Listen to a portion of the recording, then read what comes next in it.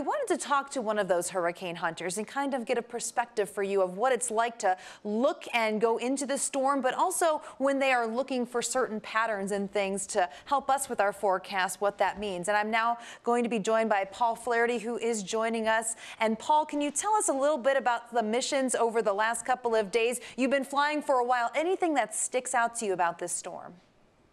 Hi, good morning, Meredith. Thanks for having us here. I've been flying since Sunday. I didn't fly yesterday, but I'll be back in the air this afternoon.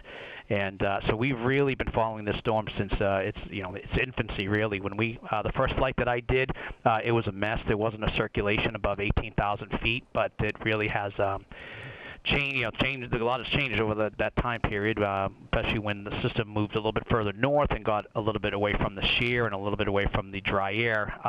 And so it did battle the dry air for a couple of days, but it's really moved away from all that. It's moving into an area of better conditions, and that's not good news for, right now, anyone living along the coastline of the southeast U.S. And Paul, you and I were just chatting about this, that it's a high-end Category 4 hurricane right now. There is that potential it could become a Category 5, but I think we need to remind people it's a difference of miles per hour, and it's not the number that matters, but the impacts we could see from these storms. Yeah, that's absolutely correct. It's certainly true that hearing Category 5 gets people's attention, but what we really want people to know is to follow the evacuation orders that they get, because it won't matter whether it's a Category 4 or 5. You just don't want to be there if it hits your area. Paul, when you're flying with your teammates, what are some of the things you look for or the clues to know if a hurricane is either strengthening or weakening that you can see from above? So one of the things that you don't always get on satellite, a lot of times you can, but we can get that higher resolution information by being on the aircraft, and so we can find areas of dry air that maybe weren't picked up otherwise or weren't observed at certain different levels of the atmosphere. We're dropping drop zones in and around the eye wall and up at 45,000 feet outside the eye wall and the steering currents. So we are really gathering a whole lot of information for the weather models that can't otherwise be collected.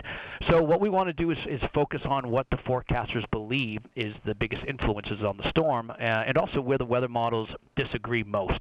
So if we can collect data in those areas and really define how those steering currents should work in the weather models, and then find those areas where the weather models most disagree, because we are flying in a very data-sparse area. We can find the areas where the weather models most disagree, make them agree, and that's when you see those spaghetti models all start to come closer together. I have one more question for you, Paul. We know how critical and important your job is. What is it like being a hurricane hunter? You've been doing this for a while. Yeah, actually 17 years. I can't believe it. When I started, I thought I'd remember the name of every storm that I flew, and over the last 17 years, the names have started to blur together. But as a meteorologist, every storm is unique, and it does have that wow factor. Of course, there's always some negatives that can come from a storm heading to the U.S. or heading to one of our friendly nations nearby, and so we don't ever want anyone to have to go through the effects of it. But if there's a storm out there and I'm flying, it is a job. I'm swimming in data. I'm doing a lot of quality control to make sure the models get the best possible information. But there's no doubt there's times when I sit back and take a look out the window and think, "Wow, am I really doing this for a living?" So I'm pretty blessed to have been or lucky, really, to have this job, and so it's good knowing at the end of the day that I'm playing a role in helping people be safe on the ground. So hopefully they're going to listen to those evacuation orders if they need to.